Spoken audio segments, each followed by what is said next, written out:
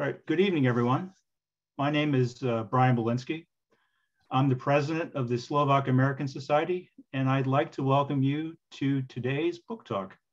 I Am a Brave Bridge, an American girl's hilarious and heartbreaking year in the fledgling Republic of Slovakia, with Sarah Hinlicky Wilson.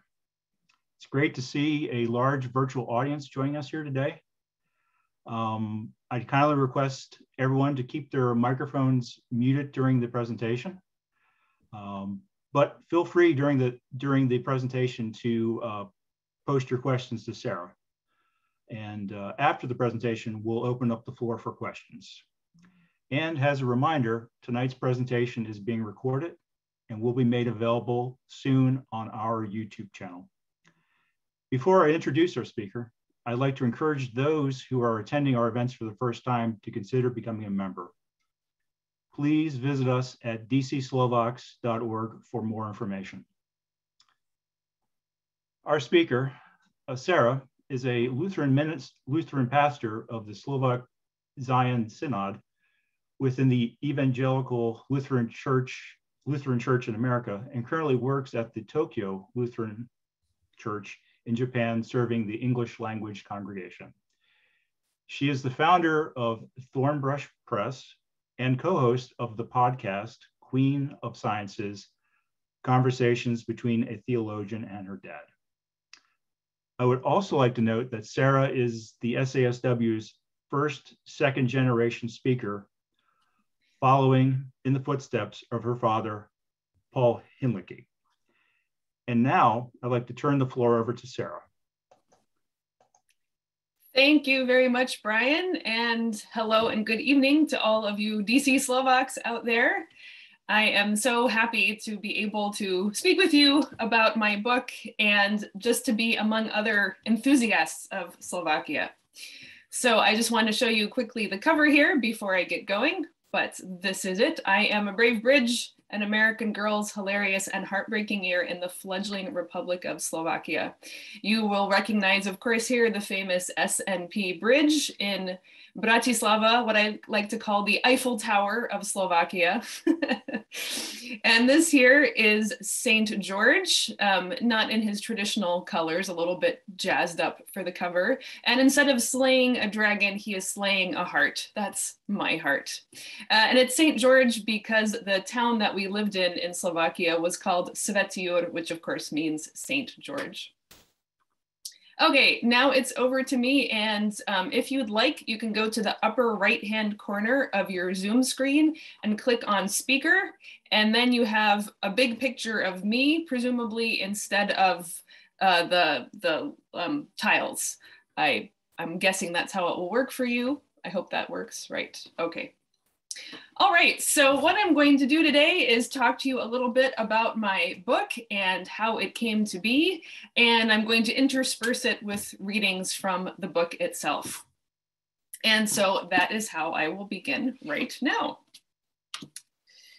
This is from early on in the memoir, talking about my first real train trip and the arrival in the ancestral town where my forebears came from. Reading from the book. I feasted my eyes on white lace curtains on the windows, countryside studded with red tile roofs, and not a suburb in sight, and a dining car with a menu and waiters and real silverware. The Slovaks seem to prefer their own homemade picnics, untucking salami sandwiches on thick sliced bread and hard-boiled eggs from their satchels. Dad and I took advantage of the vacancy to order fried pork cutlets en route, little knowing what awaited us on the other end. At Vrutki, we got picked up by car and transported to our ancestral village of Turani.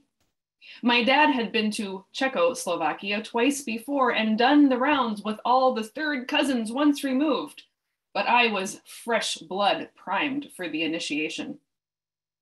So many relatives, all looking vaguely familiar, collided into me in waves of hugs, body smell, consonants, food, and slivovica.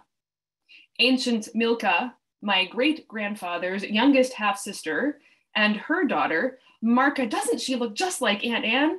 And Jan, Marka's son, and Jan, Marka's son-in-law. Nadia, Marka's daughter, married to the latter Jan, their children, Peter and Martinka, the first Jan's wife, Janka, and their daughters, Simonka and Janetka, Irenka, Marka's sister, buxom, gold-toothed, and owner of the local Potravini, which boasted one aisle for booze and chocolate, and one aisle for all the other groceries.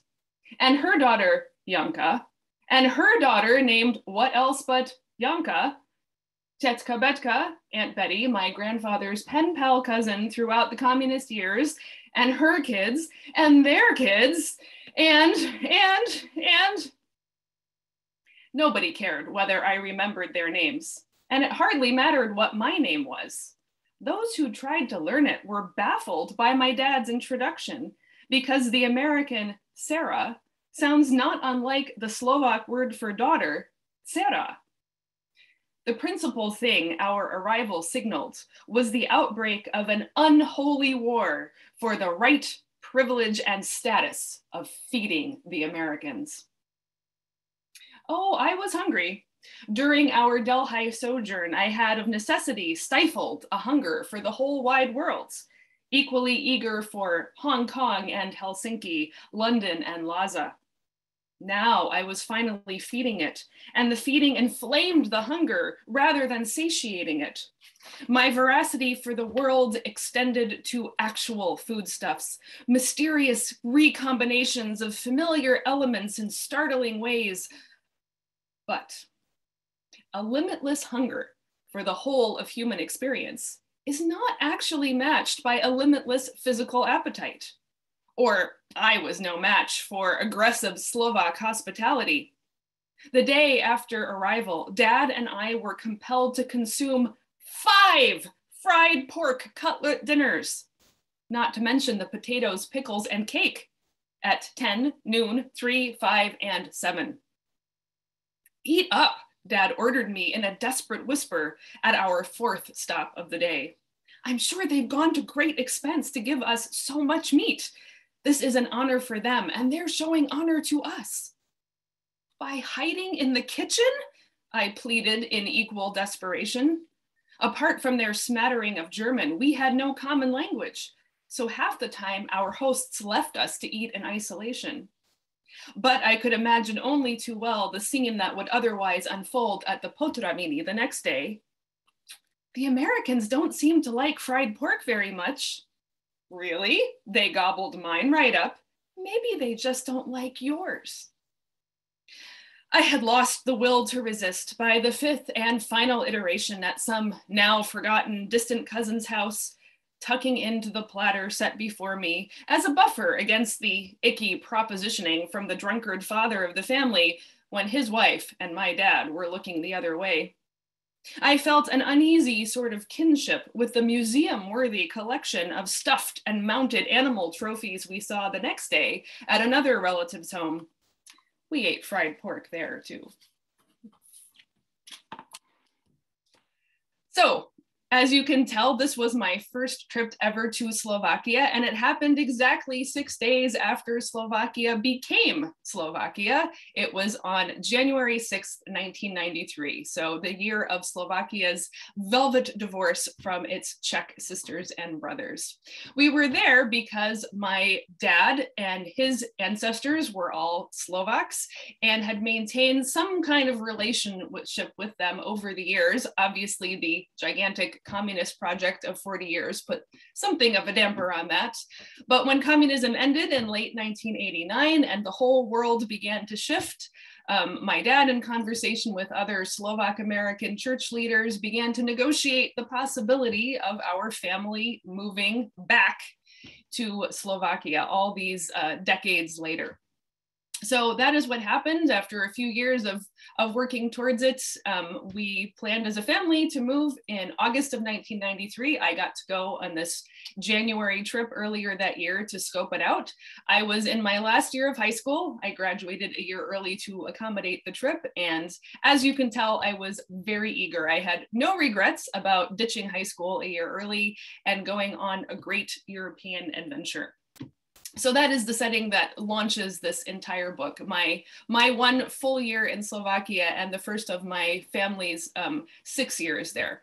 And I would just like to say that all 3 of the family members who went on the trip are in the audience today. Dad, Mom, and Will, you're all out there. If you felt like waving so people can see you, thank you.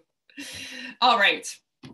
So, but it's one thing to experience a year in Slovakia when you are 17 and it has just become independent and is newly post-communist, but how does one come about writing a book on the topic? So I'm going to tell you now a little bit about the process of writing this book. So it began in a completely random and coincidental way. I was living in France, I'll get back to that later, and I had another American friend there named Macy Halford, and she was working on a memoir about growing up in Texas in a Southern Baptist church and this famous devotional called My Utmost for His Highest. It was really just the fact that I met someone writing a memoir and I liked her and respected her, and hers is a wonderful book as well. But it just sort of put the question in my head, gee, could I write a memoir? Do I have anything to write about? My life has been pretty happy and simple. I don't know that I actually have anything dramatic enough to report. And then I thought, you know, I lived in Slovakia in the year of its independence, and that was quite a year. Looking back, it really changed my life, was really important to me. Maybe there's a story in there. So I started brainstorming the idea, but the fact is it was more than half of my lifetime ago, and I remembered it from a teenager's perspective, but by the time I got to writing it, I was around 40, so had a different view of life than I did at 17. So I was clearly going to need some material to fill in all the gaps in memory and knowledge. So a number of amazing things happened after that. The first is that I was able to recover a journal that I kept for the first month that we lived in Slovakia, and read day by day my initial reactions to our family's move there. So that was pretty cool.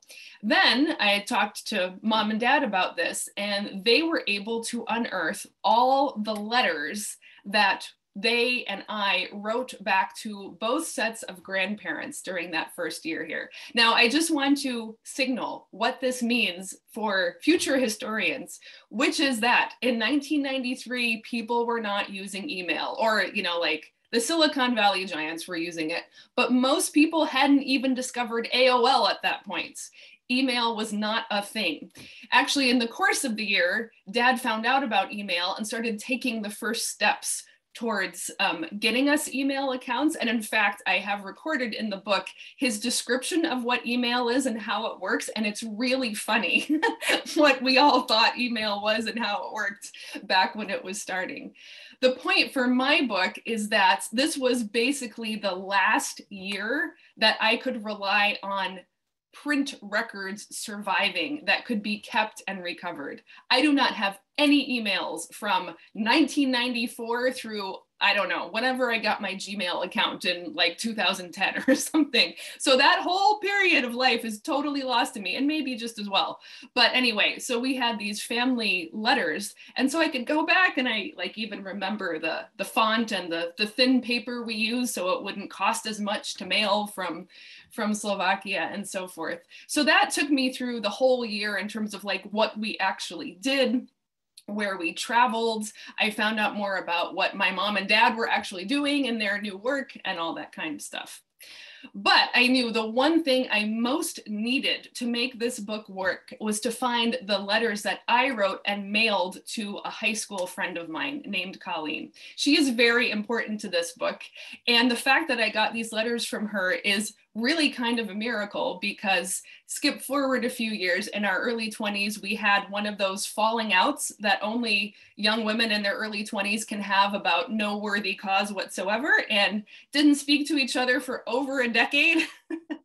And then miraculously through Facebook, we got in touch once again and reconciled. Thank God for that. But I still had not seen her in person more than 20 years after that falling out, when I got this idea of writing the book. And then, remarkably enough, it was her inviting me to her mother's funeral. Her mother died rather untimely. that she asked me to come back to the town we'd grown up in.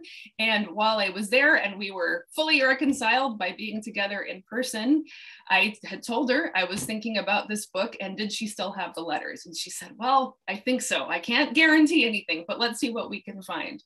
So we ended up ransacking her childhood home and then her family's attic, and miracle of miracles, she had 27 letters that I had handwritten or typed and sent through the postal service to her, and she was able to return them all to me. And I had kept all of hers too. So you see, even though we didn't speak to each other for a decade, we knew someday we wanted to be friends again. We kept each other's letters. So I was able to send back to hers the ones that she wrote to me. So having this in hand, I'd just like you all to stop for a minute and imagine what it's like to get firsthand access to your 17-year-old psyche. Right, I know, it was traumatic and very embarrassing, but absolutely essential to the writing of this story. It took me about 2.5 days nonstop reading to get through all of these letters. And in the process, I rediscovered lots of things I had forgotten, but more importantly, I made the startling discovery that all along, I thought that there was a certain boy who was very significant in the story was the villain, but it turns out actually I was the villain. So that is another way in which being older and wiser can radically readjust your perspective on your teenage reality.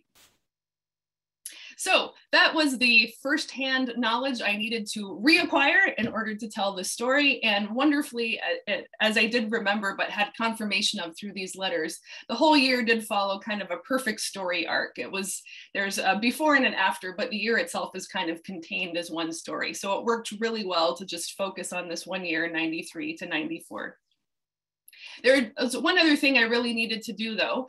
Any of you who have ever been immigrants or even expatriates, you know that you acquire extremely random bits of information about your new country. Like you don't come in, with the whole elementary and high school education, which still may not be very accurate, but you just kind of like pick up stuff all over the place, and you put it together in your head, but there are like all these holes that you don't know in your own historical record.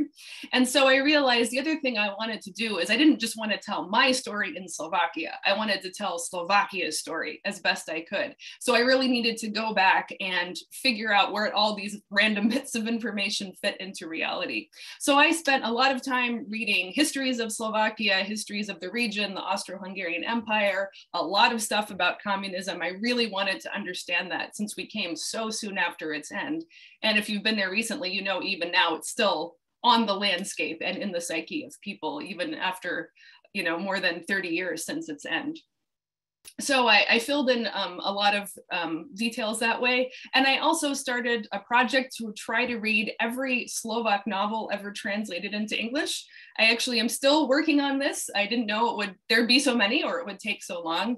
If you go to my website, sarahhinlickywilson.com, you can discover my Slovak novels in English series. I write reviews of all of them. It's often really strange how these books came into English. But I should be up to 40 before too much longer. So anyway, but that was another thing I wanted to do, is kind of get a sense for Slovak literature and what it was like. I would say that has confirmed for me that despite all my delusions, I really am American and not Slovak. I definitely wrote an American's book in Slovakia, not a Slovak's book in Slovakia. Anyway, so last bit on the writing of the book, I wrote it over the course of about 2 years, from 2016 to 2018. And it turned out that the timing was really important for writing this book too. I'm sure it would have been different if I'd written it sooner in life or later. But those 2 years were spent in Minnesota, which is as foreign a land as any I've ever lived in. And it was after my husband and son and I had lived in France for almost 8 years, and we were trying to figure out what the next step was. And in those 2 years in Minnesota, it turns out the next step was Japan, which caught all of us by surprise with no background in anything Asian whatsoever. So it turned out that going back and looking at my family, and especially my parents' move to a very foreign country, remember this is right after the end of communism, Americans going behind the former Iron Curtain just 4 years after. Going back and seeing what it meant to my parents to move to a foreign country in their 40s, as I was about to do, it really helped me think through what my international life was, how I got to be that way. And it was good preparation for moving here. And amazingly enough, my husband and son and I touched down in Japan 25 years to the day after the four of us Hinlickys arrived in Slovakia. So that seems too significant to ignore. All right, I am now going to read a second excerpt to you.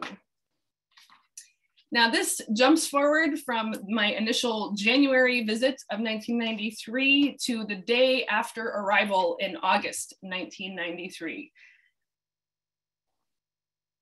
I got up late in the morning, disoriented and ill-equipped to puzzle out how to shower without a curtain around the tub, and in place of a shower head, a floppy tube that coiled and leapt like an angry snake if I turned on the water without gripping it firmly. Dad was already off with Julius to open a bank account, and Will outside playing with Peter. The vigorous noon bells galvanized my mom, herself dazed and drowsy, into action. She recruited me to join her in braving the potravini, the tiny grocery store embedded in a family home, like most businesses in town, to find some food. Except the potravini closed at 12 and didn't reopen till 3. Shopkeepers need to eat lunch too, you know. We came back and stood in the barren kitchen at a loss. One expected to face famine as a missionary in Ethiopia, say, but not in Europe, for heaven's sake, even if it was Eastern Europe. I couldn't scrounge up so much as a packet of airplane pretzels. The doorbell rang. Anna had anticipated just such an eventuality and sent over lunch in a basket. A pot of potato, carrot, celery, kohlrabi soup with a swirl of eggs beaten in. Egg drop soup, I thought in amazement. A plate of palatsinki, thin pancakes rolled with apricot or raspberry jam and dusted with cinnamon sugar, and a bottle of mineral water. Her proud couriers were Will, Peter, Ulo, and another young man who beamed at us between his dimples, Misho. That's when I knew it was going to be all right, even in Svätý Jur. So began a golden month of summer in which the rain never fell, the stars glittered every night, and the roses. For being a town so lacking in lawns, Svätý Jur was replete with roses, magenta and salmon and lemonade colored, their fragrance shimmering up from the scorching sidewalks and perfuming the whole assemblage of concrete and red tile and terraced vineyards undulating along the foothills of the Little Carpathians. Bags unpacked, time zone adjusted, and visa status still iffy, Dad decreed that the next order of business was to hire a Slovak tutor. Monika, a first-year university student and member of the Lutheran church beneath our apartment, manifested herself in our nearly empty living room, as silent and docile as the mouse she resembled.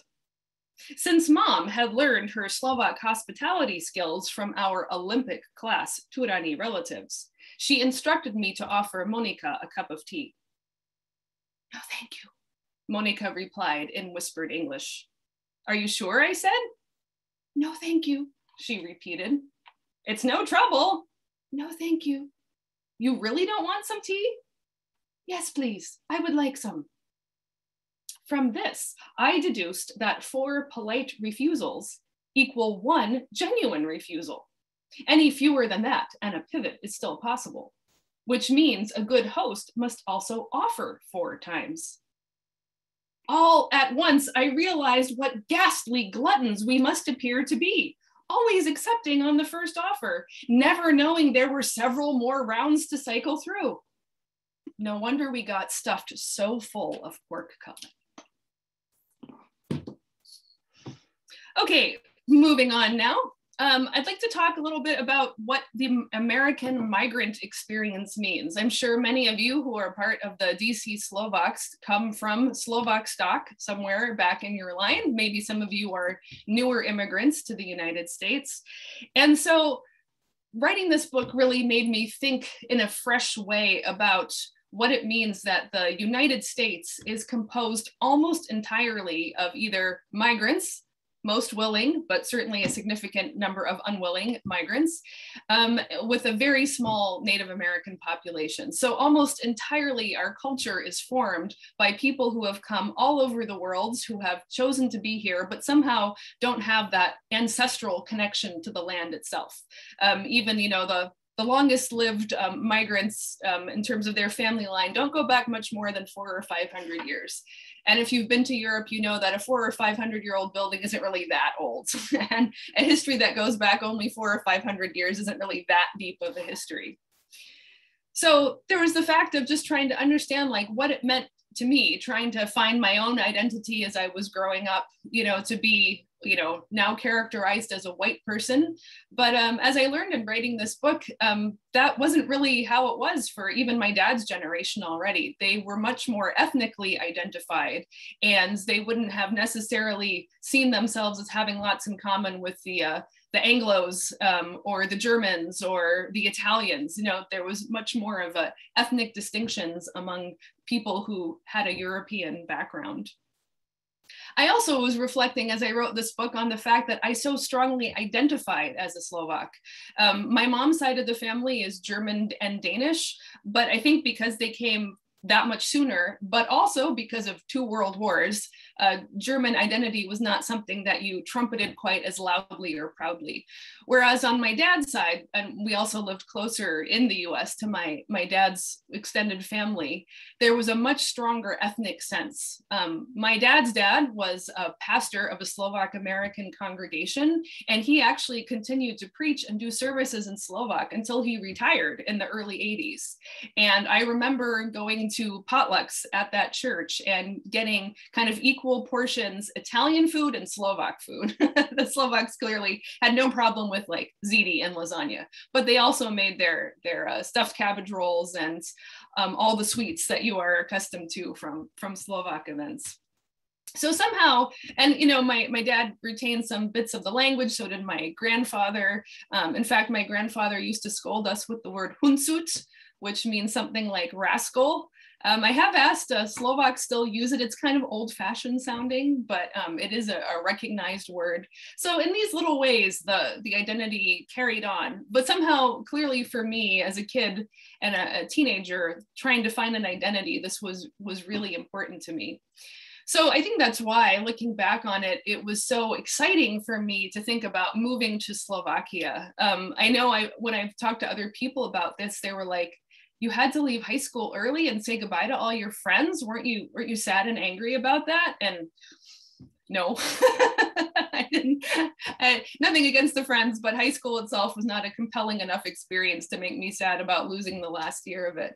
But I think looking back, for me, it was like, I'm going home now. Like I'm a Slovak in exile. This trip Dad and I made in January of 1993, like just completely enchanted me with all the castles and the lovely old homes and the traditional way of life. You know, there was a fair amount, again, of a teenage delusion in that. But there was a sense for me that I was finally getting back to my people where I belonged.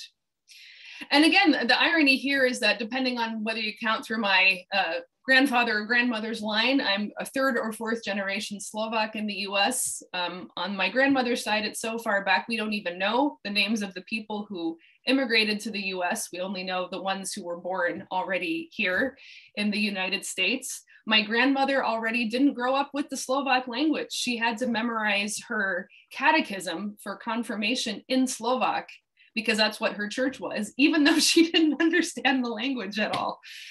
So it was important in kind of cultural and family identity, but it wasn't like a living thing anymore. It was much more kind of at the margins.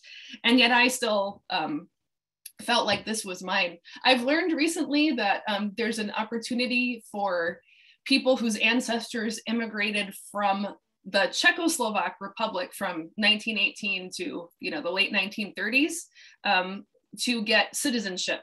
But if your ancestors came from the Austro-Hungarian Empire, doesn't apply. And that was the first time I thought, oh, you know, my grandparents and their ancestors all knew they were Slovaks, but actually their I don't think the word is citizenship, they were subjects, let's say, of the Austro-Hungarian Empire. And suddenly it just kind of like blows your mind that you can have this connection to a defunct empire that was put to death in 1918, more than 100 years ago. So I guess the question is why did I still think of myself as a Slovak after all those years? I think there's just something over the generations of the melting pot that makes people of European background feel kind of generic and uninteresting. I think that's why organizations like this, DC Slovaks, exist, because you know that there's something really valuable and precious there that you don't want to lose entirely. My mother-in-law, for instance, she's descended from Swedish immigrants, and she's gotten Volunteer of the Year awards at the Swedish Institute in Minneapolis. And that's really important to who she is, even though, again, she didn't grow up with the language. I think her parents still spoke it when they were small, but not as adults. So there's something there that it's kind of a bittersweet thing, because, you know, this is your ancestors, this is where you came from, this is part of who you are. And yet the longer your family tarries in the United States, the less tied you are to it anymore. And it becomes maybe, you know, like a hobby or a genealogy, but not necessarily life. So for me, the idea was like, well, I'm going back. I don't think I did not appreciate how much an American sojourn of 100 years or more really does change you. And not only that, Slovakia's history in the 20th century was so different from the United States. It wasn't like hopping from, you know, Slovakia to, Germany or something. This was very radically different historical trajectories. And that 100 years in between made such a difference culturally. So anyway, when we get to the question and answer portion in a bit, if any of you have your own thoughts about this, about what the migrant experience means, both long-term for Americans, as well as with your own particular relationship to Slovakia, I'd really like to hear more, and maybe my book can also help you think through what that means to you. Okay, I'm going to read another excerpt now. And this deals a little bit with my Slovak ancestors. We're now up to September of 1993. Talking about the thrill of not being in a classroom. For the first time in memory, September was but a happy extension of August. My usual resentment at the month could be set aside to enjoy the runnels of cool air flowing down the hillsides, and the crunch underfoot of horse chestnuts, still encased in their spiky alien green shells. Far from being bored, I took to the quiet streets like an exiled princess returned to her realm. Because, as it turned out, one of my great-grandmothers bore the surname Sidori, a Slovak corruption of Hungarian Szent, which means, drumroll please, Saint George. In other words, Svätý Jur, the town we were living in.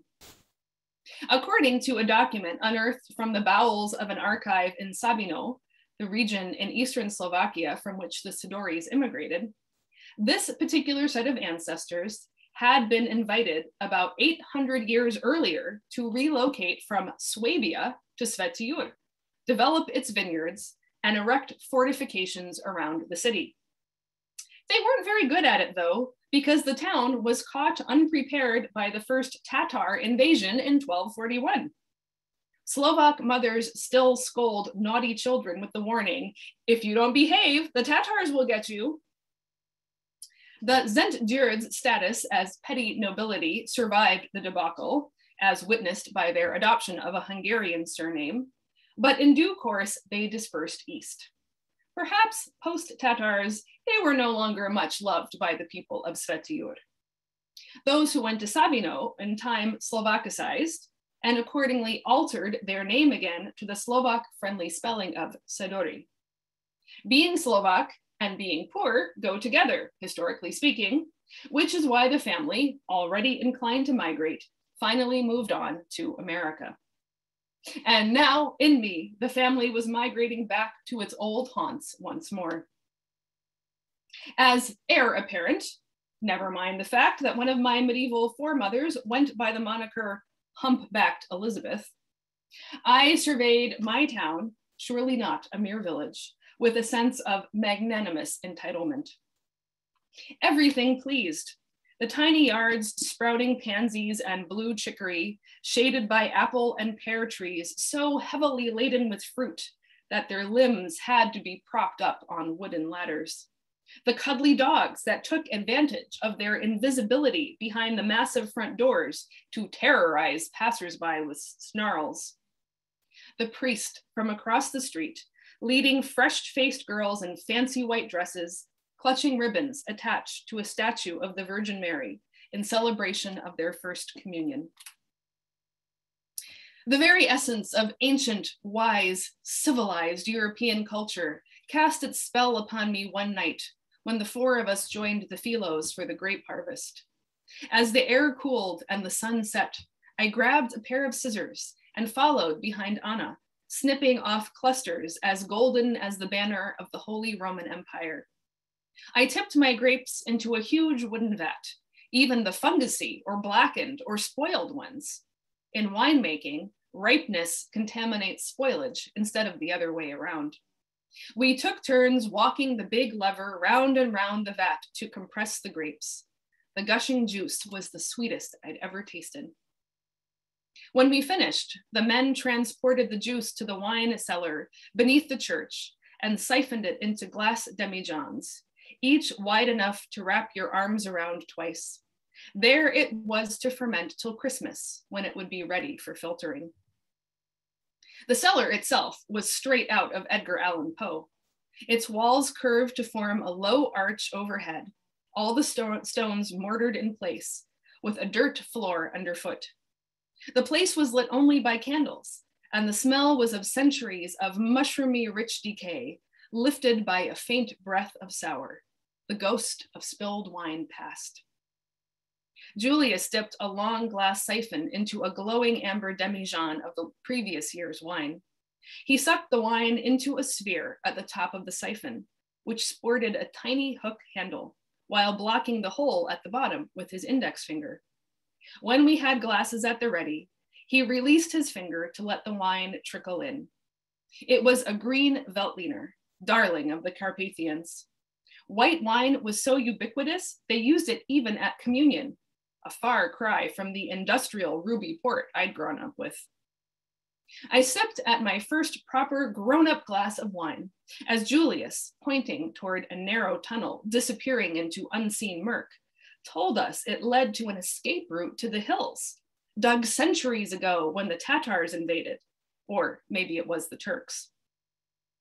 Turning to look too fast, I knocked over a glass of wine set on the bench. Julius smiled indulgently. In Slovakia, we say, if a girl spills a glass of wine accidentally, she's going to be married soon. So now, a little bit about the actual experience I had when I got there. As I said, it was this remarkable year of 1993. We came about halfway through. At the time we got there, Slovakia still did not have its own currency. It was using Czechoslovak crowns, and it did not have its own postage. I actually have a physical letter that has both Czechoslovak and Slovak postage combined onto one. They were obviously trying to use up all the Czechoslovak stamps before they switched over fully to the Slovak ones. And also, of course, it was so soon after communism. And so I think that was probably the most interesting part for me. I was only 13 when the Berlin Wall fell, and 17 by the time we got to Slovakia.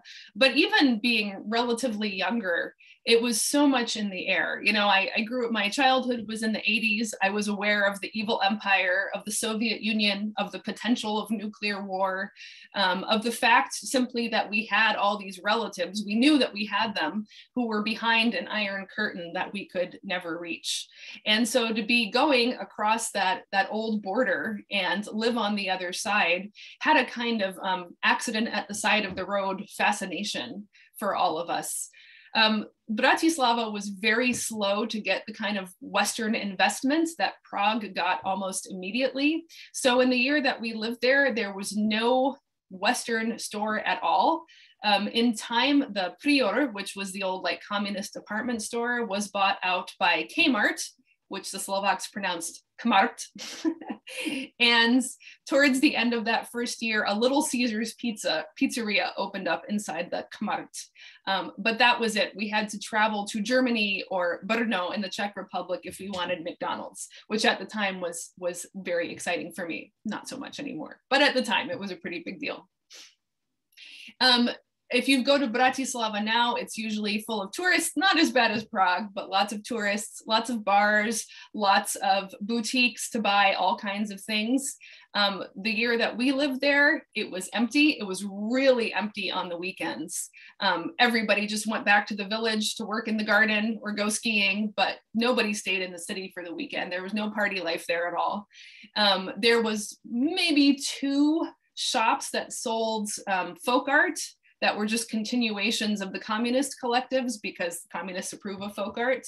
That was the closest you could get for souvenirs. But like the Irish pub was not there, and all the things that kind of make it a lively capital city now. It was just quiet. The buildings were really run down. There was only the very beginning of the reconstruction projects. The castle was still brown and tarnished looking, not bright white like it is now. And then of course there's Petržalka, and even in Svätý Jur on the far side of the highway, there were the ugly communist buildings, the apartments that were so gray and soulless. So that was really a kind of upfront and personal look at what this 40-year experiment with communism had done and the damage. I would say among the people my age, there was less of a sense, either there was less sense of it or they were so forward looking they didn't talk about it very much. I know my parents and people their age and older had much more talking and processing or refusal to talk about what they had gone through, the compromises that had been forced on them through this time.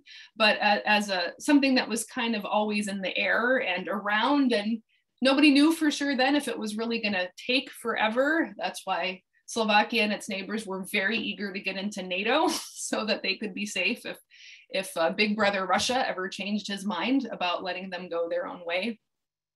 But comically, I think the 2 things that stand out to me most as the personal life impact of communism are first, all the women of a certain age dyed their hair the same ugly purplish auburn color. And in classic American fashion, I thought, why do they all choose the same ugly color? But of course, the whole point of a centralized economy is that nobody chooses but the centralized planners. So up until that point, only one color of hair dye for women even existed. And that's why they chose it. It was that or gray, pretty simple. The other thing was that when I would visit friends' homes, I would notice in their bathrooms, they would have so many products, just bottles and jars and packages of just like everything, like far beyond anything I ever saw in even my most makeup obsessed high school friends' medicine chests. And I was utterly perplexed by this. And again, my inference was, well, I guess this is runaway American consumerism taking over Slovak society. But as I found out later and had confirmed by multiple sources, it wasn't that.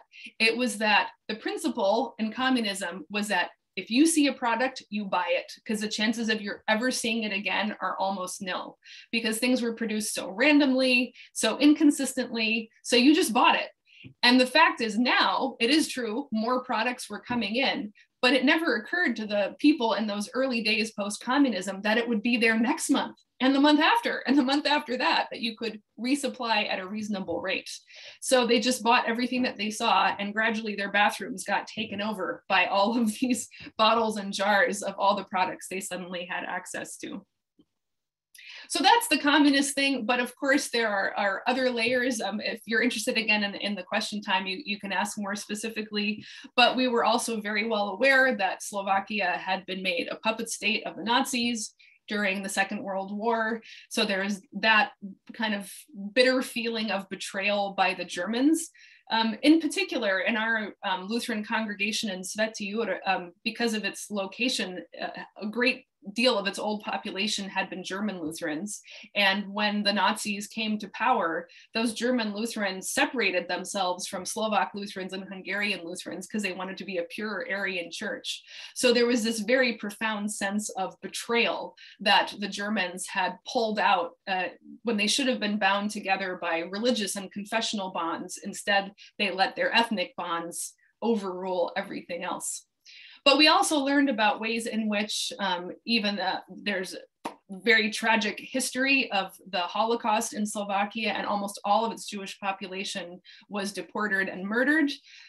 We also heard a few tiny hopeful stories of people who offered resistance, who realized that they were not being deported to labor camps. That was the public line, that they were going to labor camps to atone for their economic sins, not to death camps simply to be exterminated.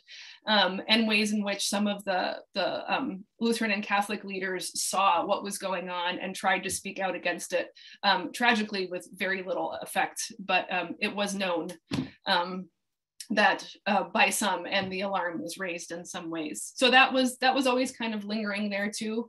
Of course, the communists weren't really better. They deliberately raised Razed, the old Jewish neighborhood, to make way for the SNP Bridge, which is on the cover of my book, just trying to erase that. There's a very nice memorial now but between like the bridge and the cathedral in Bratislava. You can see, trying to remember what they had removed.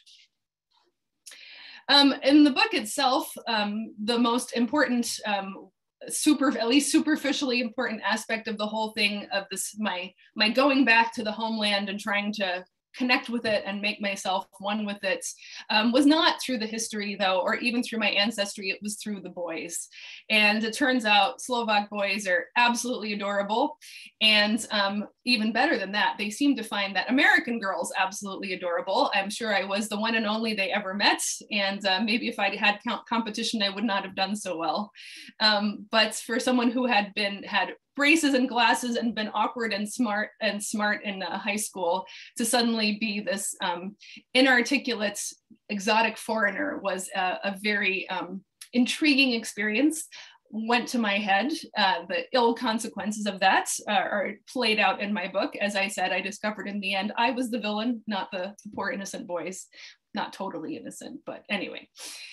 So that was a big part of my falling in love with Slovakia, but it was very much intertwined, this sense of Europe and the old country, the old ways, just the architectural beauty, the natural beauty of Slovakia, but also these romances, this attention, being exotic and important, they all went together.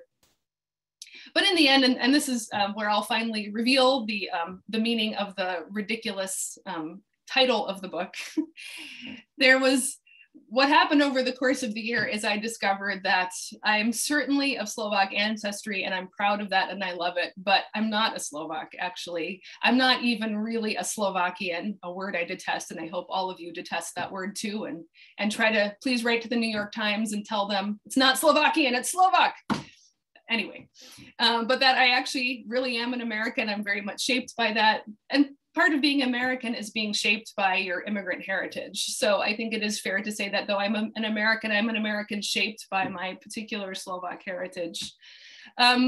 But then, I came back to the US feeling very displaced there after our year. I found it really hard to talk to nearly all of my high school friends. Just Colleen, who'd been getting my 27 letters over the course of the year, she was the one I could still really talk to. But it was suddenly like I had nothing in common with anyone else. Like my perception of the world had changed so radically. And so I've had a much more complicated and nuanced relationship to the fact of my being American since then. I think actually I've come to appreciate it more, and what America historically and I guess politically, culturally can stand for at its best. I've really gained an appreciation from that from living in other countries. I think the superficial polarization we see, or manifestations of like consumer culture, I mean, those are genuinely American things too. But I think stepping out of your culture allows you to see kind of like the root logic of it and what is honorable and good there. And so oddly, even though I've spent so much of my adult life now outside of the US, I think it was precisely by leaving it that I came to appreciate it more. And so the way I finally put this all together is to go back to the beginning. Before we moved to Slovakia, we had this little tiny Slovak grammar book. I remember it had a green cover. I don't know if there even were any Slovak grammars available at the time. And I remember paging through it, just kind of randomly looking at words. I didn't really study seriously before we moved, but I found two words that I thought put together were hilarious. One was smelly, which means brave or bold. And the other was most, which means bridge. And put them together, you can say smelly most, you know, like it sounds in English, very smelly. I thought that was hilarious. And I remember sharing it with my little brother. Well, how funny that was, smelly most. And so I put together my first ever sentence in Slovak was, ja som smelly most. I am a brave bridge, just so I could say I am most smelly. I mean, that's how it sounded to me. And before we moved, people would say to me and Will, so have you learned any Slovak yet? And Will would invariably pipe up, yes, I can say, ja som smelly most. And they, you know, the Americans would hear smelly most and they'd be like, oh, what does that mean? And then Will would say, it means I am a brave bridge. And then people would look even more confused because like, what on earth is a brave bridge? That's like a completely meaningless statement. So anyway, you know, that was just kind of a funny joke we had in the family all these years. But then when I'm living in the foreign land of Minnesota and working on this book and trying to figure out like, what is the end of this story? Like, is it just when I step on the plane to go back to America or you know, where does this tale come to an end? I remember very distinctly walking through the beautiful lush green lawns of St. Paul, Minnesota, and suddenly having the phrase come into my head, I am a brave bridge. And then like everything in my mind twirled around and I was like, that's it. I am a brave bridge. My whole life has been one of being a bridge, and it takes a lot of courage to connect these different places. So I'm a bridge between America and Slovakia. I later became a bridge with France. The work I did there in ecumenism was trying to reach out between estranged Christian groups and get them to talk with each other. I'm a brave bridge now between the West and the East, with Asia, Japan being here. I've served now in an international congregation. And it just suddenly was like, here we thought we were saying this funny, meaningless statement, but in fact, it was kind of like the motto for what my life would become, to become a brave bridge.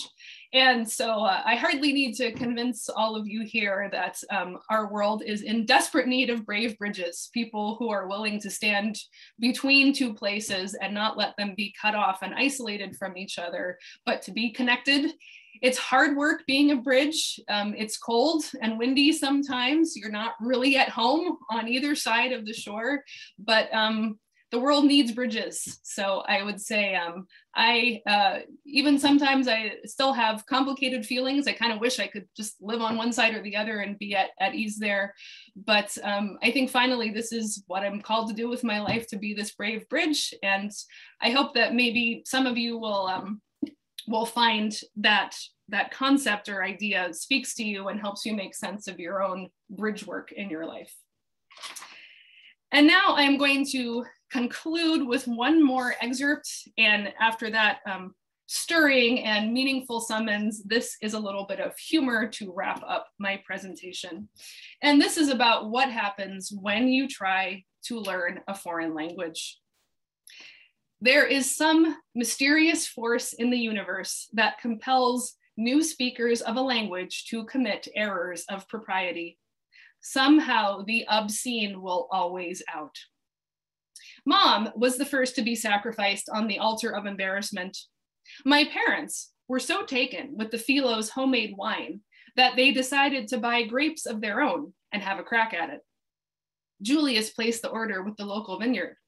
The shipment was delayed. We should have expected that. And one day, Mom thought to ask Anna for an update. She said, have our grapes arrived yet? That's what she intended to say anyway. The word for grapes is hrozno. But the word that came out of her mouth was one my dad had taught her in the early days of their courtship, hovno. What she actually said was, "Has our shit arrived yet?" Anna took it well. She may have even giggled a little. Dad certainly did. But when the time came, his violation was an order of magnitude worse. How do you commend yourself at work when you can't converse? A fair number of Dad's new colleagues were fluent in German, but his German ebbed as the Slovak was busy seizing the real estate of his brain. For a while, he was caught in an awkward limbo between the two. Solution? Use a dictionary to work up a repertoire of set phrases in Slovak and use them liberally. One of his favorites was, "I am so vzrušený to be here in Slovakia. What a great opportunity. What an honor. I'm so vzrušený." This was addressed to elder professors, entire classrooms, and shy young female students. Until the day his teaching assistant Magda caught him at it. She turned as red as the Soviet flag. "Oh, professor," she whispered, covering her face, "don't say that." Moral of the story, never trust a dictionary translation of the word excited. For a while, I avoided major humiliations. I learned the clever device of pausing at the near end of a word whose case-appropriate suffix I couldn't remember, and arranging a bashful look on my face. Inevitably, some compassionate Slovak would jump in and confirm my choice of word, but also, here's the clever part, instinctively provide the correct suffix in the process. So I'd look smart for getting the word right while evading the embarrassment of not knowing the ending. Klapec, klapsovi, klapsok, klapsami? Unfortunately, endings weren't the only place I could go wrong. As the weather grew colder, I got a beautiful maroon woolen coat, buttoned across the chest and sweeping down to my feet, standard Central European protection against the elements. I wore it proudly to youth group one night, eliciting admiration. Alica, Sonia's younger sister, asked me when I'd gotten it. "Pozajtra," I promptly announced, "the day after tomorrow." They stared. I meant predvčerom, I stammered, "the day before yesterday." It was too late. Admiration gave way to hilarity. For the rest of the winter, people sidled up to me and said, "Hey, Sarka, when did you get that coat?" And I would dutifully, if a little irritably, reply, "the day after tomorrow." But to me fell the granddaddy of all inopportune errors of vocabulary, judgment, and decorum. It was a Sunday, and we were paying a visit to the dean of the theological faculty. Dean Ondrejovich was a round Slavic dumpling. His wife was the platonic form of the middle-aged Slovak woman, hair dyed the ubiquitous red auburn, a see-through white blouse pitched over a military brassiere, pantyhose trapping in place the wavy seaweed patterns of unshaven leg hair. My dad preached at the morning service, and afterwards we were fed lunch. Will and I, seen but not heard, sat through the expected rotation of chicken soup with noodles, fried pork with potatoes, and poppy seed cake. At last we were released from the burden of politeness and escaped to the backyard.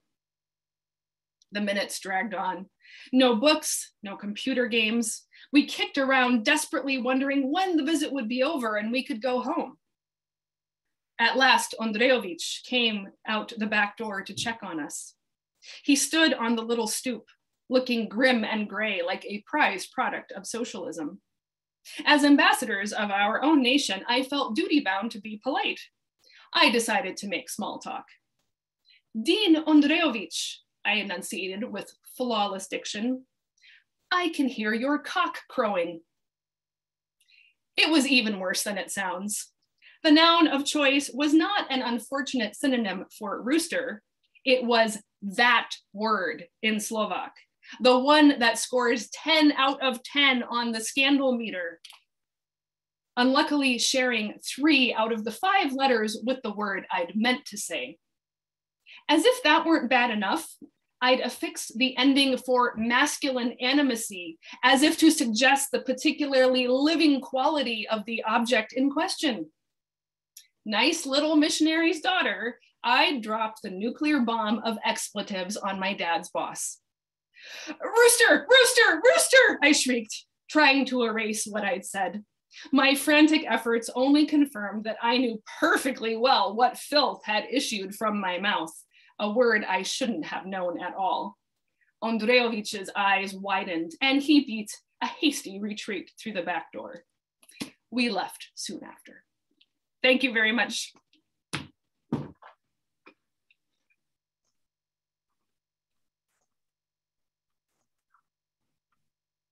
Okay, well, thank you. That was a very entertaining presentation.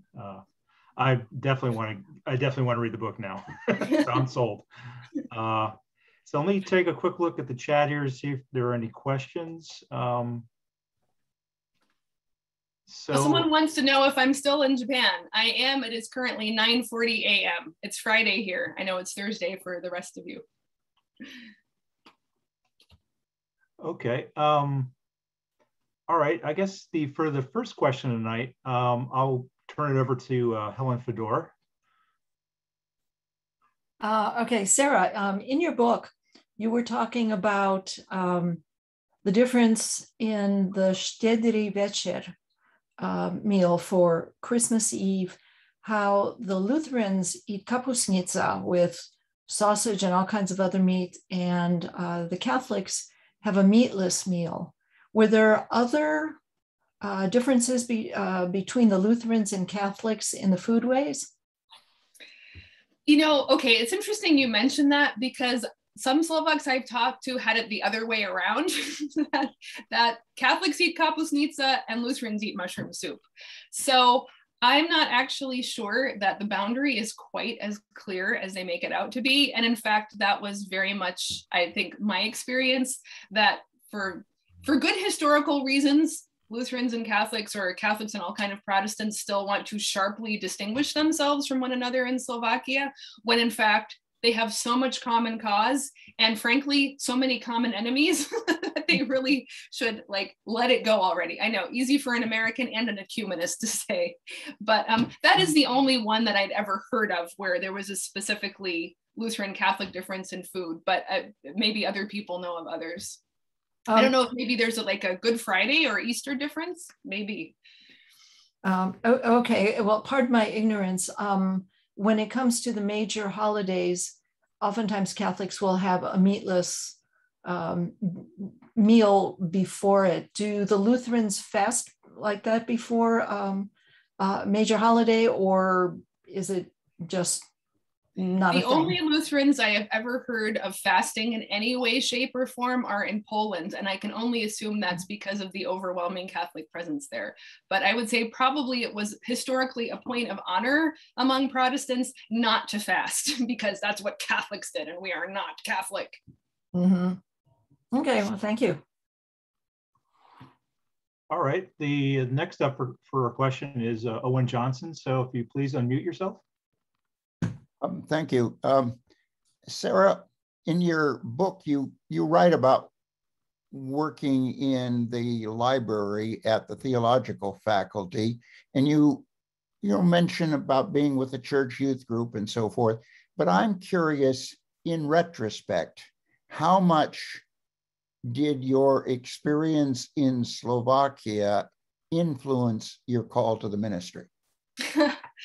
That's a good question. So when I was reading over my letters to Colleen, I discovered that towards the end of my year there, I had a dream that I wasn't going to study German or French in college as I expected, but I would study Greek. And I had been studying biblical Greek at the theological faculty during the year preceding. And in my letter, I woke up, said, I have no idea what that's supposed to mean. Now it seems very funny to me because the meaning of the dream is obvious. I'm going to continue with biblical Greek. I'm going to continue into theological studies. So I can't help but think that there was some very significant formation that was happening there. My church back home in the US was so small that we didn't really have a youth group. So my time in Svätý Jur was actually my first experience of being with a large group of young people who were conscious and committed believers. And sometimes I didn't get it and I felt uncomfortable with it. But in other ways, it really made a powerful impact on me. And for them, you know, it was so different because they were allowed to be public about their faith.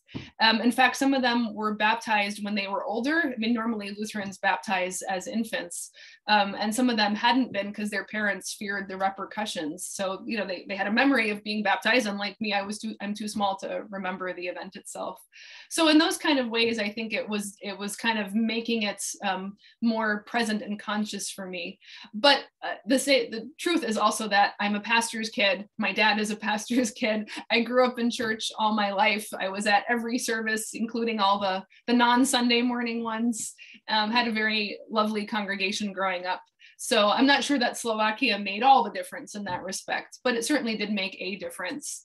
And in fact, earlier this summer, I gave a talk for a conference of Lutheran women pastors in Slovakia, and was, you know, that was really a special thing for me to be able to talk about Darina Bansíková, the first ordained Lutheran woman in Slovakia, and just kind of help support pastors there too. That was a nice way to continue to keep up this debt of gratitude and connection that I have there.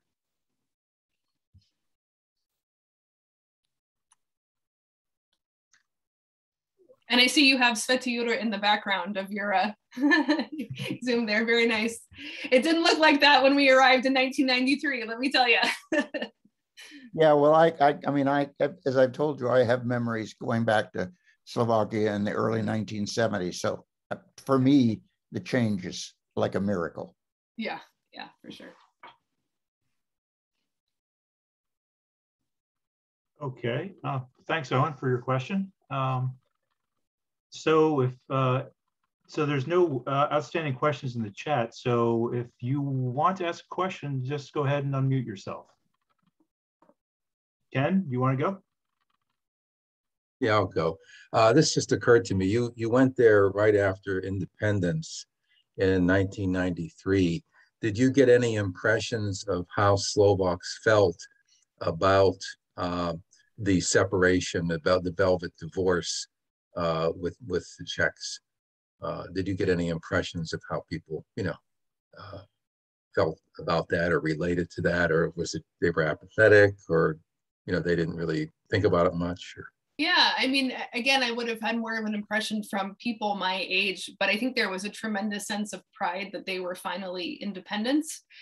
And I did, in my study of Slovak history over the past 100 years, it is true that the Slovak side was much less equipped to become a modern democracy than the Czech side.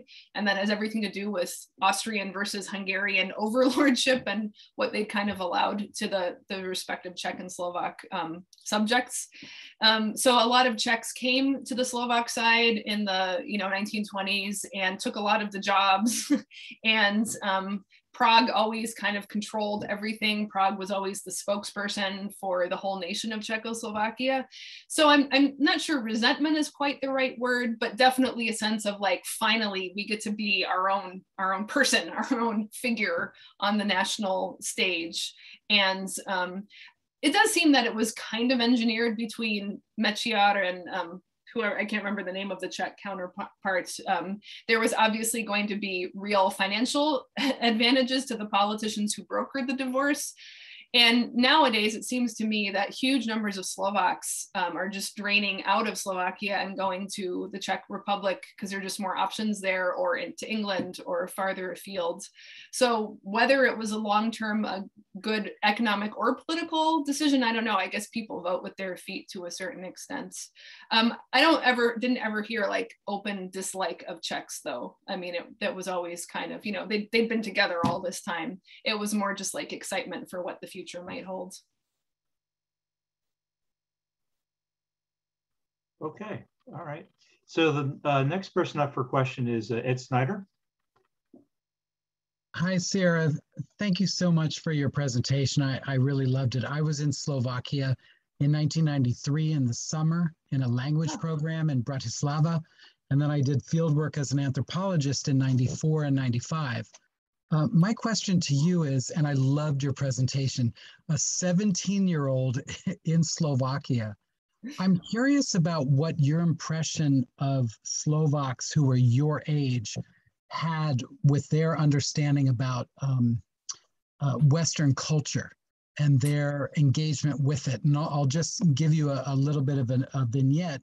I was on the Danube on a boat when I first got there, and some young kids that I knew had T-shirts that they had made into concert shirts. One of them was U2, which they handmade because they could not find these things to buy on the market in any way. So I'm just curious about your own experience and how youth were linking to the West at that time when you were there. Yeah, I mean, as I recall, everything American was totally awesome. They're just like, to the point that probably they could not conceive that not all Americans were rich, like including our poor missionary family.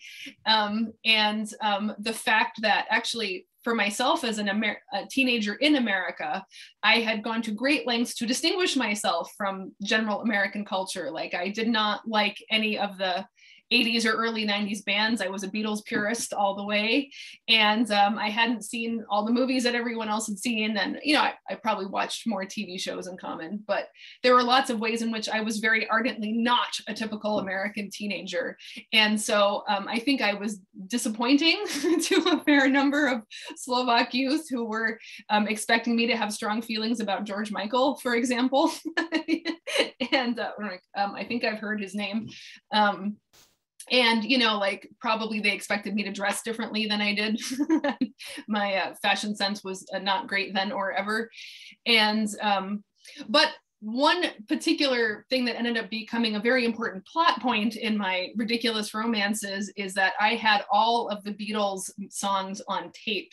And even then, it was hard to come by Beatles music. And, you know, I know that under communism, the pirated distribution of Beatles music was a really big deal. And so once word got out that I had them, I had like these streams of boys coming to ask if I could translate lyrics for them or make recordings for them and so forth. So that particular connection was important. Ironically, and I still don't quite understand this, but some among the church youth leadership and group were convinced that the Beatles would put evil spirits inside of you. And so you had to refuse to listen to them if you were a good Christian, which I, of course, a pastor's kid who grew up with the Beatles all my life was like, well, it's too late for me now. I mean, if that's what they do, it's, you know, there's no one doing it. But that was also another interesting way in which American pop culture was already getting some kind of pushback, or maybe one aspect of, I know they're British, not American, but for all intents and purposes, or was being traded in for other aspects of American culture, like maybe some of the conservative church culture that was kind of flooding in the same time that we came. And kind of responding to the post-communist situation as if there had never been any Christians there, or that there hadn't been a church that had suffered tremendously for 40 years and was trying to figure out what to do. It was very easy for Americans of a certain stripe to sweep in with fancy programming and no history and no compromise. So that was maybe the darker side of that pop culture aspect.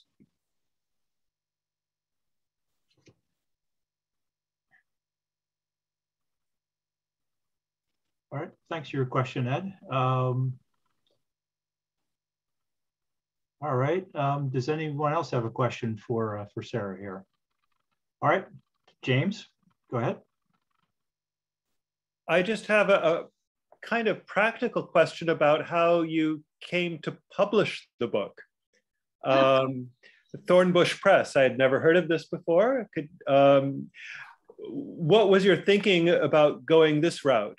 And did you try to find another publisher? Yes, that is a great question. So when I first had the manuscript together, I submitted it to maybe 20 literary agents in New York City. 2 of them actually bothered to respond to say thanks, but no thanks. The other 18 simply ignored me. And then the pandemic hit. And I started listening to podcasts and looking into publishing news, and realized that what we think of as mainstream publishing was in a tailspin. It has lost huge portions of market share. And so between that, for lots of reasons, between that and the fact that a pandemic was going to make any risky proposition a total no-go, I realized none of these agents care about Slovakia. They may have heard of it, they may not. And none of them are going to take a chance on a book that is all about this unknown country and probably is a little bit too religious to be entirely comfortable.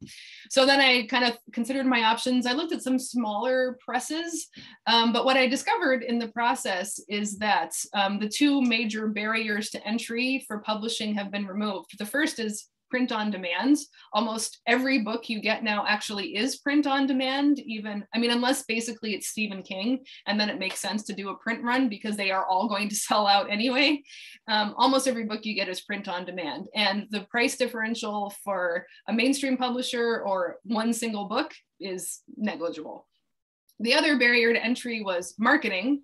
But that has changed radically too. No mainstream publisher will take you now unless you already are doing massive marketing. You have an email list or an Instagram or Facebook following of a certain size, and they're certain that they can recoup their investments. At which point you have to say, if I can produce it myself and I have to market myself anyway, why would I give 95% of my profits to a publisher who will look at the sales in the first week, and if they're not bestseller, will drop the book? And countless main trade published authors will tell you this is exactly what happened. So at that point, my refusal to play well with others kicked in, and I said, well, heck, I'm just going to start my own press. And the result is Thornbush Press, and I now have 6 books, not all by me, but that's why you've never heard of Thornbush Press before, because it's in my own pet project. So maybe we'll be hearing more about it. Yes, I hope so. I hope so. You can go to thornbushpress.com and find links for all ways to buy the book, as well as the other projects there. And I did put a link in the chat, so cool, for all those who are interested. So who's next for a question?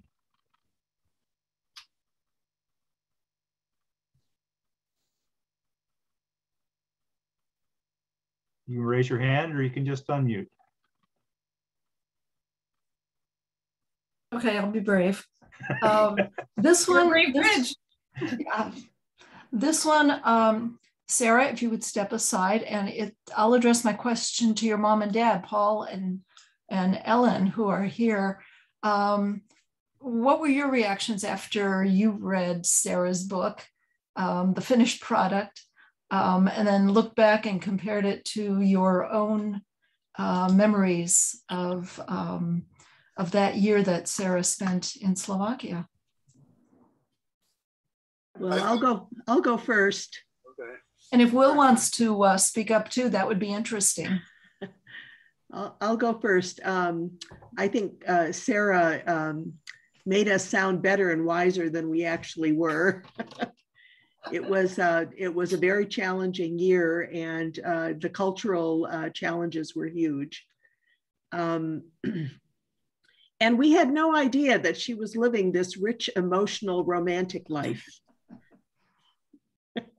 Paul, go ahead. Well, I think that's true. When a father and mother read the intimate thoughts of their 17-year-old daughter 20 years after the fact, it's quite a revelation. But I think that Sarah does a great job in this book of conveying to an American or an English-speaking audience a couple of really remarkable things. This agrarian peasant culture of the Slovaks and its intrinsic charms, what's appealing about it, this traditional way of life, of a small and obscure people on the larger world stage. That gets conveyed very beautifully in the book.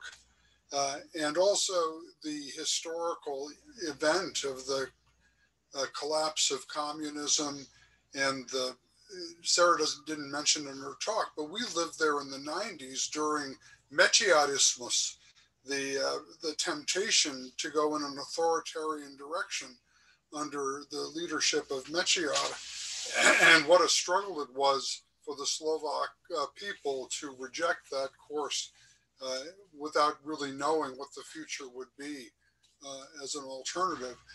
So those were very, very dramatic times that we were there, and very enriching as well, I would say. Well, I would just like to add for the record that I have a 16-year-old son, so I'm on high alert, let me tell you.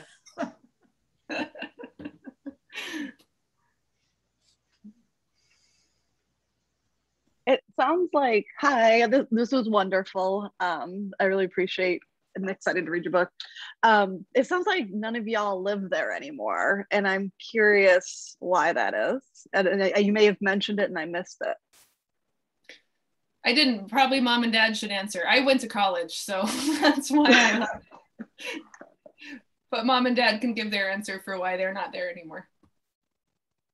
I'll say that we lived there for 6 years and realized that either we needed to come back to the US and take up our lives again as Americans, or else stay in Slovakia and go native. And for a lot of reasons, mostly related to family, we really felt that it was time to come home. Having said that, in the 21 years since we left Slovakia in 99, 22 years, we still keep in contact with a lot of our friends and Paul's former students there, and go back as often as we can. And Slovakia continues to be a huge part of our lives. It certainly is very close to our hearts, and we follow what's going on there with great interest. Just briefly, I was 6 years teaching at the theological faculty in Bratislava, and I became a symbol of the younger generation and its aspirations in conflict with the older generation and its resentments. And it became clear to me after 6 years that I had done what I could to equip and empower the younger generation who were my students. And I'm happy to report that after 20-some years, I've seen that the fruit of that, these people that I taught in the 90s are now in leadership positions. If I had stayed, I would have been the focus of a conflict between the older generation and the young people. And I didn't want to be a cause of that kind of a conflict. And so I discreetly removed myself from the situation and took a teaching position back in the United States. Sarah, let me ask one more question. You mentioned your 16-year-old son and you're on high alert. Has he read the book? And if so, what does he think about it? Well, I'm joking a bit there. I just echoing my parents' comment that you never really know what your teenager is thinking. But having gone back to my 17-year-old self, I can infer. He started to read it and he got so irritated at Misho, presumably because Misho is not his dad, that he couldn't carry on. He also commented once that Zeke, my son's name is Zeke, that he's probably quite a bit like Misho as well, more of the charmer type. So realizes what a danger to society a charming young man can be. All right. I think James has a question too. Yes, I was going to go to James. Yeah, I was inspired by the recent discussion of life about reasons for leaving, but about the 90s more generally. As you may know, the 90s are now a subject of nostalgia in Slovakia. And for those of us who lived through it, it's seems kind of surprising that something we lived through could be an object of nostalgia. But when you look back on your time in Slovakia in the 90s, do you feel nostalgic for anything? And if so, what? I was only there for a year and then visits, but I can say that for me, it was just the pre-transformation. When I go back there now, I feel like I'm like have a augmented reality lenses on. So like one lens is 1993 and then one lens is 2018. That was the last time I was there, and I'm seeing this dual track Slovakia. And yeah, I kind of miss the Slovakia without shopping malls, I have to say, or without all the fast food and the throngs of tourists. The farther you get out from Bratislava, the less you see that. But for me, I would say it's purely this kind of like selfish cultural desire for the cute old village life. I'm sure if I had to live the cute old village life, I'd be really happy to welcome in the 21st century.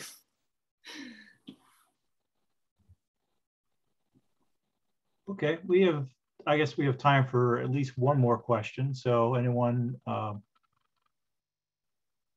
now is your chance, folks. Okay, in your sermons, how often do you tell stories about Slovakia? I never tell anecdotes in my sermons at all. I am a strict expository preacher of the Bible. So sorry, but it's a good question. And if you're dying for my sermons, they're on YouTube. Just search for my name.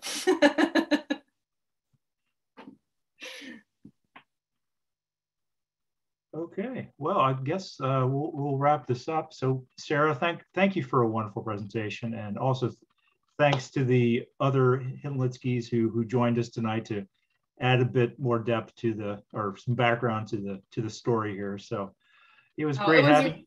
Yeah. It was a real joy to be able to present with you, and I'm really grateful you all took time on your Thursday evening to join this. And like I mentioned, I have a website, sarahhinlickywilson.com, so please feel free to drop by and send me a message if you have your own Brave Bridge stories you would like to share with me. I'd love to hear them.